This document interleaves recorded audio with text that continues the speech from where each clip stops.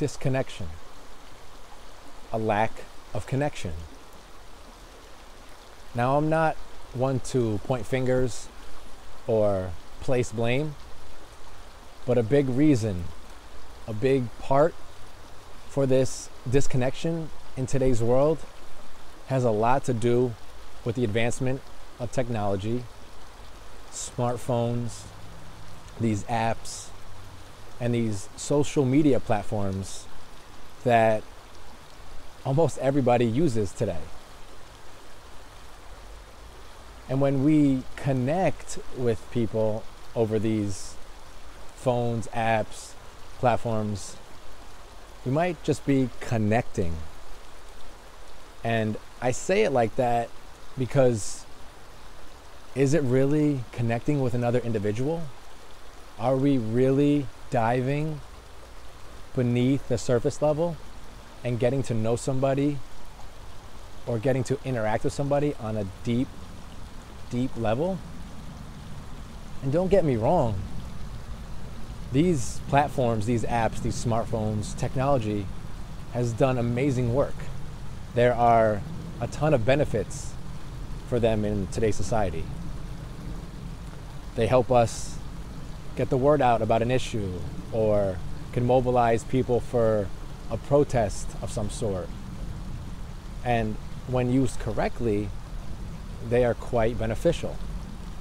At the same time, with a lot of tools, there's the benefits, but at the same time, there's also the harm. There's the negative, the bad that could come along with it if used in that manner. So when we are trying to connect with somebody or interact with somebody over an app, a social media platform, even just texting, sometimes you have to really take a step back and think, am I truly connecting with this person? Am I diving deep? Am I really fully 100% present? And I'm guilty of this sometimes too. It's easier to text because you can be doing 10 other things at the same time and not fully devoting all of your attention to this person. So this concept of disconnection has been magnified by some of these technologies and social media platforms because people might be deceived or tricked into thinking they're really connecting with somebody when it's a lot of surface level stuff that can be seen as superficial. To be completely honest, I had a thought of where this conversation, this talk was going to go, the direction that it was going to follow, but I got kind of sidetracked on a tangent when I was talking about this disconnection, which is perfectly fine because that is a major problem in today's society. And when you think about the disconnection, you have to think about, well, how do we get back towards connection and connecting with another human being? And that's possible sometimes through these technologies, but what we lack is that human to human connection a lot of times. With our busy lives, with any excuse that we can come up with to not put ourselves out there to connect and interact with other human beings. And that connection, that human to human connection, is extremely important. And what I wanted to talk about from the beginning, but got sidetracked on, was this concept of the power of a hug. And that's the ultimate human to human connection. Because yes, we can connect with another person by sitting down in front of them and talking, looking them in the eye, and really being 100% present. But at the same time, this concept of a hug and the power that it holds is amazing. The power of a hug goes way beyond the physical body. Research has shown that when two people hug, it stimulates the vagus nerve, which increases the release of oxytocin that has this relaxation effect on the parasympathetic nervous system. So it trickles down and it lowers your heart rate, it relaxes you, and it reduces the stress levels that are associated with cortisol, epinephrine, norepinephrine. So when you think, or you might have thought that a hug was just a physical activity, it goes way beyond that. It goes way deeper, no pun intended. There's a lot more going on than just the physical act. The chemistry of your body is changing just from a hug, just from that physical contact of hugging somebody. That's amazing. We don't, or at least I didn't for quite some time, actually think about that. I mean, why would you? You want to hug somebody, so you hug and you might feel better, but you don't understand why. But there's legitimate scientific evidence out there that is telling us that the power of a hug is amazing and it can do amazing things. I really didn't understand the power of a hug for quite some time. The first time that I really was introduced to how powerful a hug could be was my first recovery meeting in Narcotics Anonymous. And I'll never forget this. I walked down these steps and there was someone standing at the front door who's the greeter. And he opened up his arms and I was like, okay. And he said, "We hug here." So he gave me a hug and he said to me, "Welcome home." I'll never forget that because it was such a genuine, heartfelt hug. And I felt it. In that moment, I felt like I was home and I felt the power of a hug. And those words and that feeling have stuck with me up until this day. And I truly, truly understood how powerful a hug could be. How if somebody wasn't having the best day, or was feeling down or sad or defeated,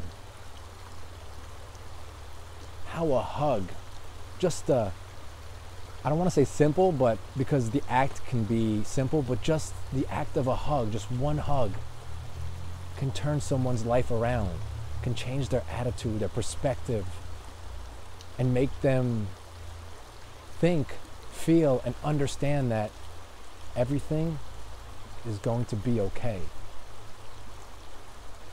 And that blew my mind, that a hug could do that. That the power of a hug, of two people hugging, can do that. And when you think about it and really focus on the act of a hug, if done correctly, what's in contact? It's their chests. So if their chests are in contact, what else is in contact? Their hearts. Their hearts are literally in contact with one another and they feel the heartbeat. Their hearts are beating together. And that can have profound effects, especially if the hug lasts 20 seconds.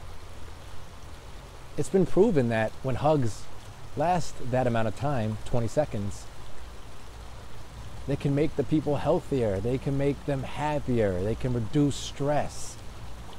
But I was reading somewhere that most hugs are less than 10 seconds. And I would argue that a lot of times they're less than 5, maybe even 2 or 3 seconds. And that's not to say that a quick hug, 1, 2, 3 second hug isn't beneficial. There's power in that hug. But if we take the time, if we take 20 seconds to really hug another person, then the benefits are astonishing. And it's been proven. You can change somebody's attitude. You can change somebody's outlook from a hug. And when it's a real, genuine, heartfelt hug that you're present for, you're there in that moment hugging that person, it's just amazing. I can't think of another word. There's plenty out there, but it's just an amazing feeling. And it's an amazing act. And the power that that hug holds is just something that a lot of people don't really think about. They just think a hug is a hug, is a hug, is a hug. But it's not. It's way deeper than that. There is power in that hug. And we have to understand that, because we can do so much good. We can affect so many people's lives in a good way and affect change and create change just from a hug. I know everybody, for the most part, has busy lives. We all do. We all have a lot going on with a lot of responsibilities. We have to be certain places at certain times. I understand that. But I'm talking about 20 seconds. 20 seconds. Think about that. I'm not going to do the math right now, but what's 20 seconds out of a 24-hour period in a day? I'd bet that it's way less than 1% of the day. You can check that and let me know if I'm correct or not, but I'm pretty sure. So we have the time. It's making it a priority. It's being mindful that the hug that you give somebody else and that you receive has power in it. And we want to be present, and we want to really feel the hug, and we want the other person to feel our hug to them. So be mindful, be conscious, be aware, be present the next time you give somebody a hug. It doesn't matter who it is. If it's a family member, a child, a coworker, anybody. If you're choosing to engage in a hug, really hug them. And some might say, oh, well, say I go out to a social gathering or a bar and I see a friend and I hug and we hug for 20 seconds and people are like, what are they doing? They're hugging for so long. No, you're not. It's just that a lot of other people are conditioned to hug for a lot shorter period of time. And they're not used to seeing people hug for 20 seconds, to really hug. But I bet that if those people would start to hug or be hugged for 20 seconds or a little bit longer than what they've been hugging for, then they would realize, oh, they're onto something. There's power in that hug. There's amazing benefits from the length of that hug. It makes me feel good. It makes me happy. I don't feel as stressed right now. I'm not as anxious and wound up. It's just, I'm going to say it again, it's just amazing. And I really would ask you, really suggest that you give that a shot. Try to hug the next person for longer than you've done before.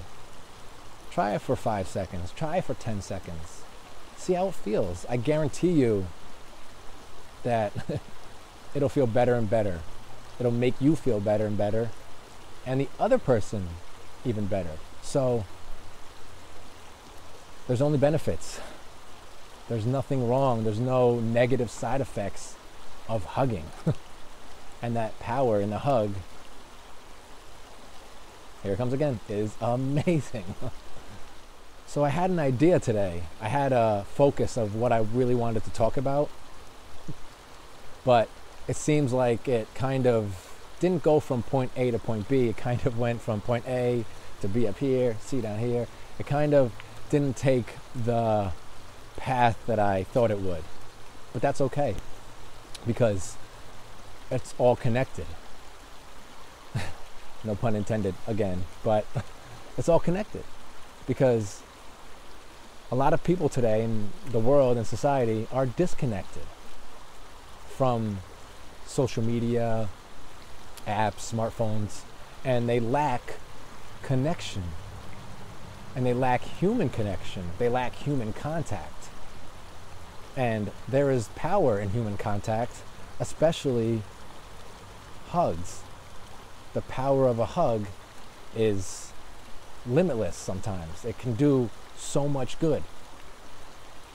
And we need to move away from these disconnecting factors in our life, like social media and phones and stuff.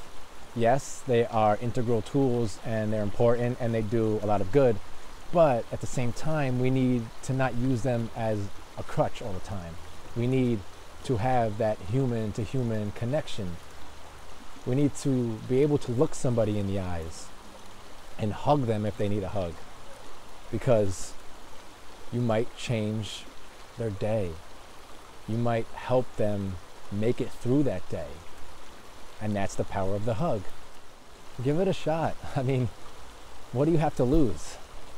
If you try to hug somebody for longer than you normally would, I'm pretty sure it'll go good. I mean, the other person at first might try to pull away or not understand what's going on, but you can explain to them and say, no, we should be hugging for longer than a second. There's a power in a hug. And although it could be awkward at first, that person will be like, oh, really? And then it'll be a domino effect. And hopefully more and more people will see the significance of a hug, the power of that hug. It's worth a shot. I mean, the worst that can happen is someone thinks you're a little awkward or weird, but hopefully not. And you can try to explain to them why we should be hugging for longer, because of that power that a hug can bring. It's funny how things work out. You know, you can plan for something, and sometimes or most times it doesn't go according to plan. And that's what happened today. But I went with it, and I think it was amazing. There's that word again. I guess the word of the day today for me is amazing. But, and I'm going to say it again one more time. Have an amazing day. Have a blessed day. Be grateful. Always be grateful for this moment, and smile. I'll talk to everybody soon. Have a good one.